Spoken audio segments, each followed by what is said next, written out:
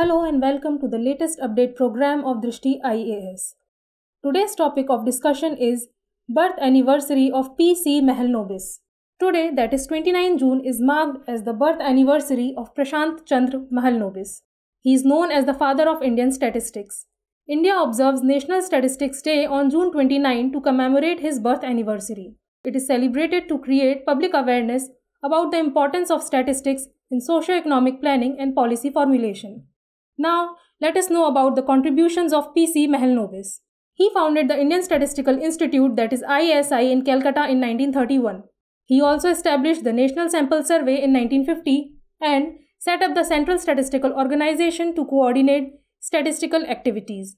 He became a member of the Planning Commission in 1955 and continued till 1967. Mahalnobis was instrumental in formulating India's second five-year plan, that was from 1956 to 1961.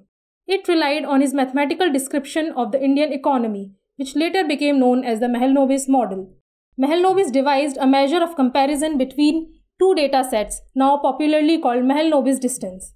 He introduced innovative techniques for conducting large-scale sample surveys. He also served as the chairman of United Nations Subcommission on Sampling from 1947 to 1951. He was appointed the Honorary Statistical Advisor to the Government of India in 1949.